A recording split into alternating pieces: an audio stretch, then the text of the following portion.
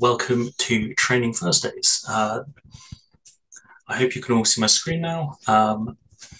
We thought we'd kick it off with an intro into Power Apps. I'm James Bai. I'm the technical architect here at Convado. And yeah, today we're just going to simply have a little look at Power Apps. We're going to look at a basic build of an app, show how it's built, and some of the features that might interest you. The interest of time, as we've only got kind of half an hour, it's a bit of a kind of Blue Peter style. So, we won't be building this app from the ground up. We've kind of got, here's one I've made earlier sort of style. Okay, so what exactly are we going to be covering today?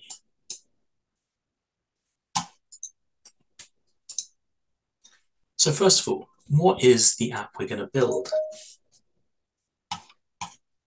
So here at Convado, we used to do a one-on-one lunch meeting at Wednesdays at 1 p.m. So it used to be a good way, we're all working remotely, to just have a little chat with each other and kind of get to know each other a little bit better, even though we may not be in the same office building.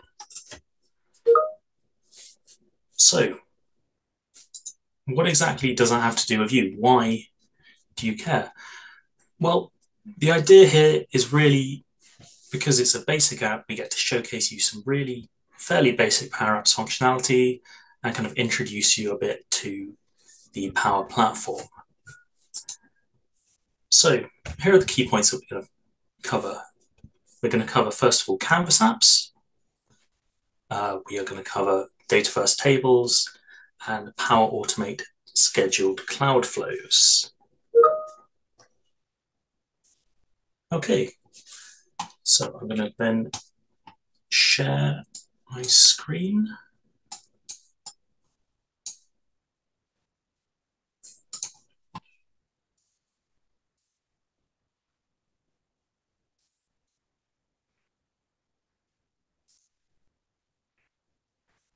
Okay, hopefully you can all see that now.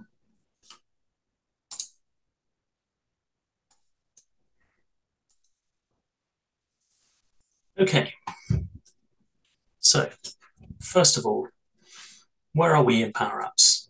So inside Power Apps, we're actually in a solution currently. And what I generally do when I create a Power App is I like to start from the solution and build it up within a single solution. So what exactly is a solution?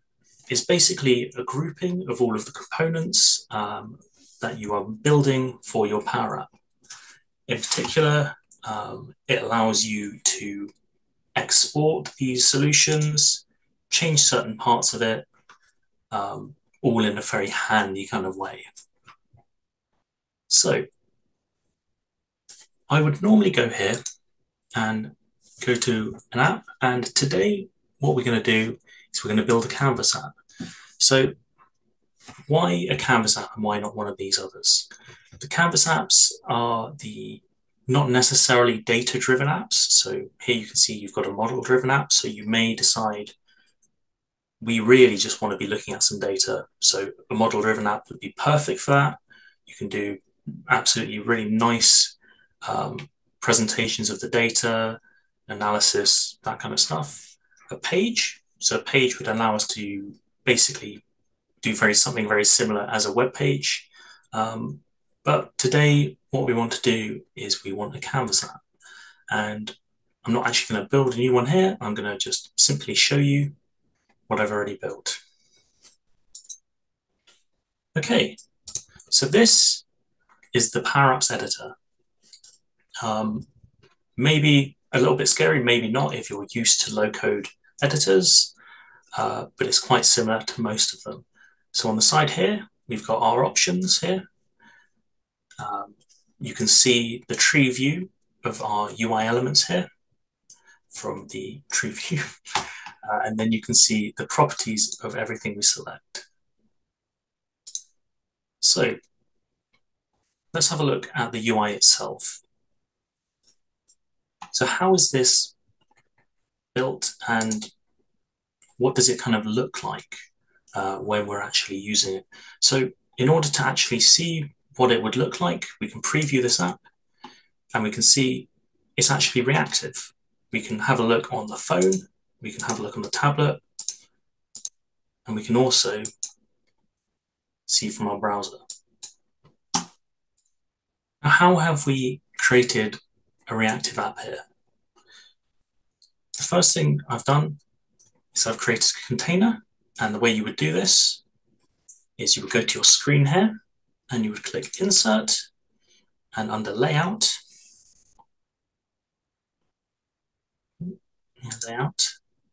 we have, in this case, a vertical container. So the two different elements we've got within this vertical container are a horizontal container in which we've got a question here, and we've got a simple toggle.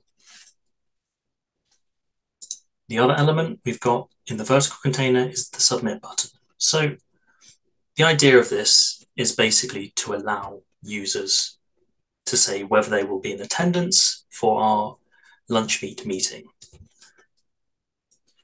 So how does this go, this information, a yes or no, to a database or something where we can act upon it?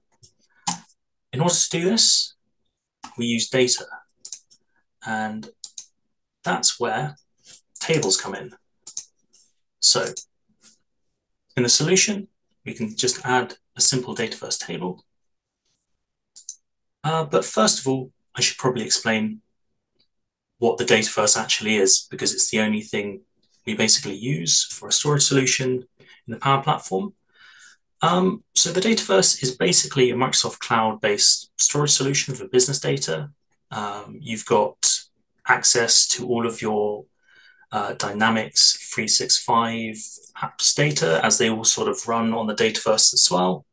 And it's very easily used in Microsoft Excel. So you can use Nadin and you can integrate those two. So let's have a look here at our table in particular. So we've got our ID column, and here what we've used is a auto number. So this will generate itself whenever we add something in. For the user, we've just got a simple text column. So that's my user here. And then we've got another user. And what we're going to basically be doing is having a look at when the week is starting in particular, and then the Wednesday of that week, are we available? And once again, available is a simple text item. So there is a reason for this, that it isn't a Boolean. We can actually see here, we can add Booleans, but these are in a special format when you import them into Power Apps, and they act as choice items.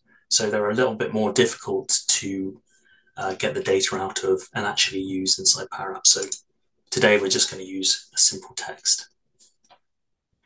So how do we access this data from our Power App? It's pretty simple. We literally go in here and we click on data, and here we've got Lunchmeet availabilities, which is our table in particular. We've got another one from when I was testing the app earlier. And what are we exactly going to do with this data?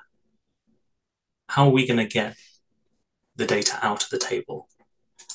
So what I've done in this particular app is I've used formulas. So under app here, we can go along here to formulas.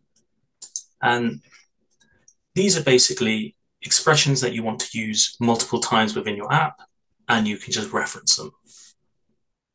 So here we've got get Lunchmeet item formula, and this is a lookup.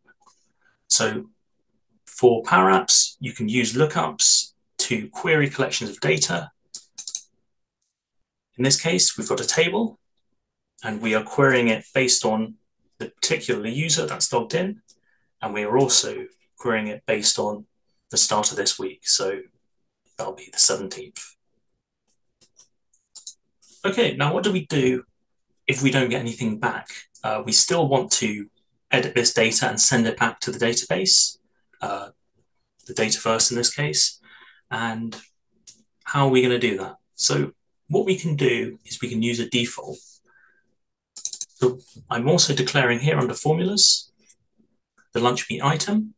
And if in the case that it's blank, what we get back from the lookup, we are going to use the defaults under lunch meat availabilities. And otherwise, we're simply going to use what we've looked up. Okay, so what are we actually doing with this data once it's here? One of the things we're doing is we're setting the default here, and we're looking at the lunch meat item formula, and we can actually see, in fact, if we go to variables here, and then we go to named formulas, what the values we've got are. So we view this particular record, so we can see available, they're currently not available. So lunch meat item formula dot available, in this case is no on this side. And you can actually see if you click on it, the variable there. So we're changing this to a Boolean, and this no is displayed here. Now, what happens if we want to add to this data? Because when we submit, we obviously want the user to be able to say, yes, I am available. I want to talk to someone on Wednesday. So the way in particular we're going to use today is called patch. There are other ways available, but this way is just a little bit simpler. So the onSelect property of this button contains this function here, patch, and this will add to whatever particular properties you specify. So it'll use whatever's already there, and you can just add a single property that you want to change. So in this case, we have to first say what source we have. So that's lunch meat availabilities. And we're then what we're replacing. So this is the current item. So lunch meat item formula. And these are all of the different values that we want to replace. It's pretty simple. And here we're using the toggles value. And if that's true, then we'll have the item, the table's value, column's value as yes. If it's false, we'll have it as no. So pretty simple there. And we can see actually, let's have a look on this table. So at the moment, I am available. So if I submit this now, and what you can do to interact with your Power App is you can hold down Alt, and then you can actually interact with it. Otherwise, you're just clicking on the items. So if I want to submit no, we can then refresh this, and we'll see, no, I don't want to actually have a lunch meat. In this case, I do. So actually, let's change it back to yes. Okay, so we've got this data. It's pretty useless right now. We're not doing anything with it. So this is where our Power Automate comes in. So in this case, what we've got here, we have a Cloudflow, and you can actually see if we were to add a new one, we'd add an automation, Cloudflow. So what is a Cloudflow in particular? It runs on the cloud, obviously, first off. And there are different flows within Power Automate. So you can have a cloud flow or you can have a desktop flow. And cloud flows are for things like joining systems together, anything that doesn't require a machine to do. It can be done in the cloud. So when I say a machine, I basically mean something like RPA. So if you need to go in and pretend you're a computer and go in and actually change some data, you'd use a desktop flow. We're not doing that, so we're using a cloud flow. And the type we're using is a scheduled flow, because every Wednesday, we're going to have a look at 12 o'clock, 1 hour before the meeting, and say, who's up for a meeting? Let's schedule one. Okay, So I'll now show you our Power Automate flow. As you can see here, we've got an interval of once a week, and it's on Wednesday at 12. So this will start off our Cloudflow. We can currently actually test it manually, but we'll get into that later. Okay, so how are we going to find out what users are available this week? The first thing we're going to do is we're going to actually query the lunch meet availabilities. So here we've simply selected lunch meet availabilities, and we now have this filter. So this is using OData notation here to filter. You can see that these columns are not actually exactly the same names as the columns we've got here. So we've got new underscore week start, and we also have new underscore available is yes, new underscore week start is this particular week. That's what this expression is doing here. So how do we find out what we're actually supposed to be putting in these filters for the OData? What we can do is we can have a look at the columns here. And then if we want to look, say, for available, new underscore availables here. So this is the actual name. One thing to note, it is actually all lowercase in Power Apps, but it's uppercase here. So if you were to query in mixed case here, you would actually find you don't get any data out of it. So let's have a look at the run history for this. I ran this earlier today, and we can basically see what came out. So here we've got our data. We can't really go into it much because it's in a pretty raw format, but basically we are getting these items out. So the next thing we want to do is initialize a variable. So first, to use a variable in a flow, you've got to initialize them. And to do that, we use the flow item initialize variable. So here we've got the variable available users, it's an array, and we've just started it. The reason we haven't done it inside this apply for each is because you can't actually put these initialized variables in any loops or inside any kind of conditionals or anything like that. Okay, so what are we doing with this apply for each? So for each row, we're getting the value of that row. And then what we want to do is append to our array variable we've got here. So available users, and we're just adding the user property or column. Pretty simple. So then what we're ending up with here is we're adding each individual, and you can go through and see for each loop what's happened. So there's only 2 loops, but we've added test at Convado and we've added me at Convado. Now, what we want to do is we want to have one-to-one meetings. So we're going to split these up using a chunk function, and we're just going to make sure that they are split up to always have 2 people together. And this would look a little bit like this. So we've got an array, and then we've got another array with our 2 users in.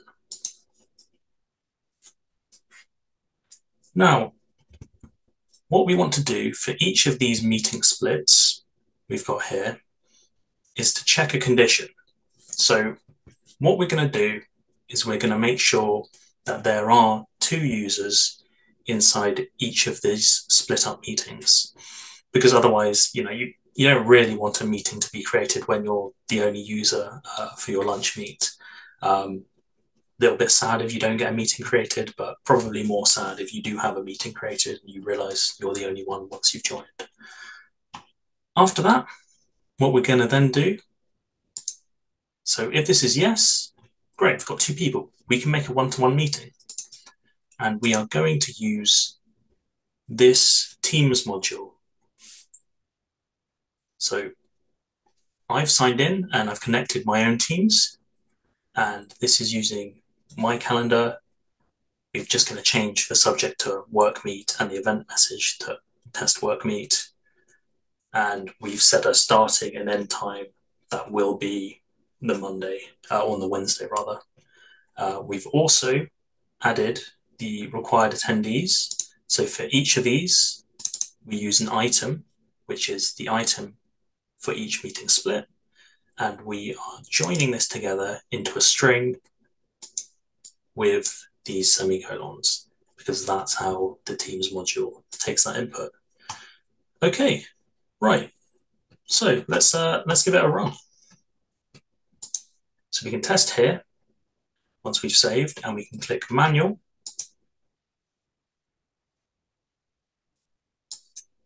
We'll run the flow, and then we'll go to the testing page.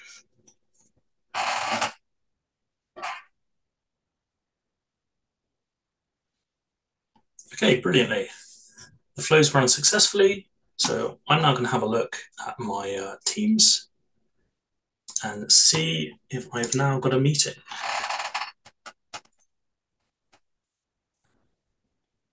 Okay.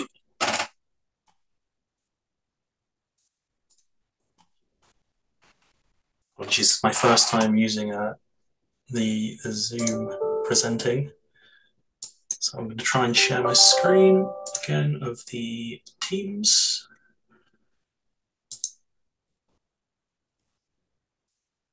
And you can see here, we've simply just got a Teams meeting that's called Test Work Meet.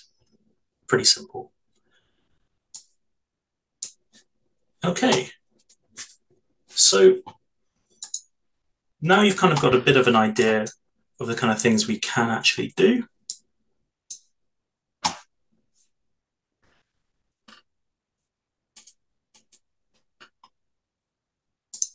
Apologies. To get back to my PowerPoint. There we go. Hopefully you can all see it. So what are some of the actual advantages of using Power Automate, other than some of them that we've gone over here? Okay, the first one is a pretty big one. Power Apps may already be included in your Microsoft license. So Power Apps can be included in, I think it's Dynamics 365 licenses. I think it's a particular one. So if you want to have a go with it, you may actually be able to already. Although one of the things to note is that for instance, the Teams module that I've used there uses a connection that unfortunately is a premium connection. So you may have to use a trial for Power Automate, or have a user have a license for that premium. It's low code.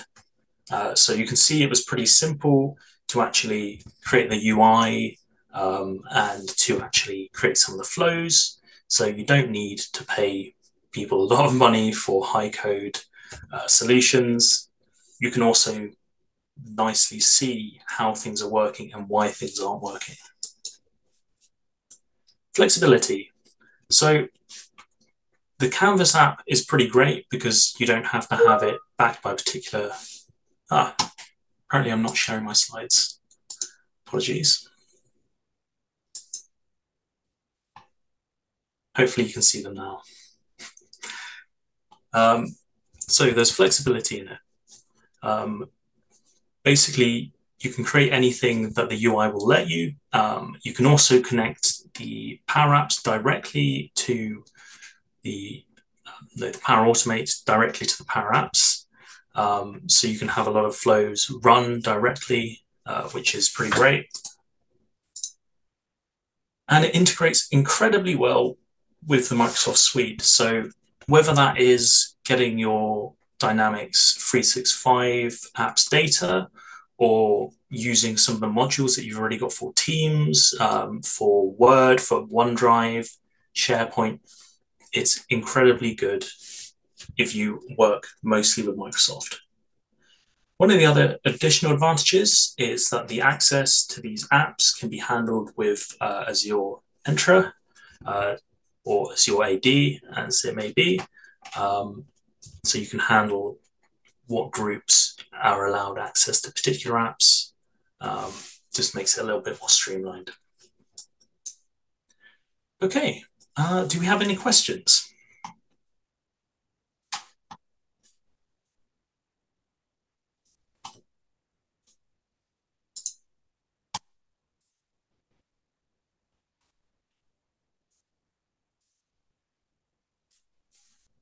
Okay, looks like we don't. So what's the only thing left to really say? Oh,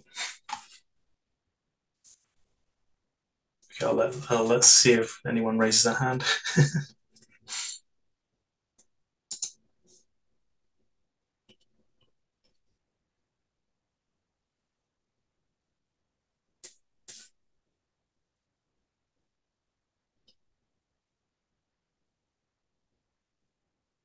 Okay, right. Well, thank you everyone for joining, and I hope to see you next time. Maybe someone else will be presenting.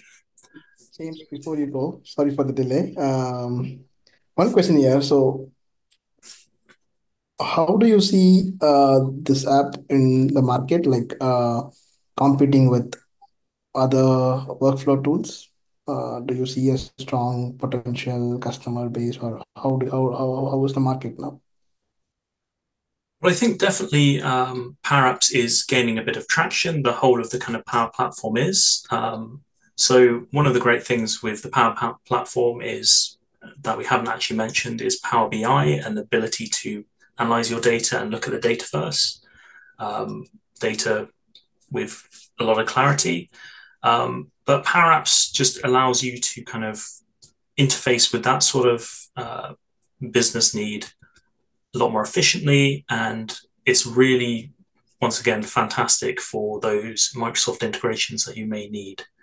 It simplifies that an awful lot. So I think it really is, it comes down to how reliant as a company you are already on the Microsoft ecosystem. I think if you are, it's great. You can do a lot Hmm. with it.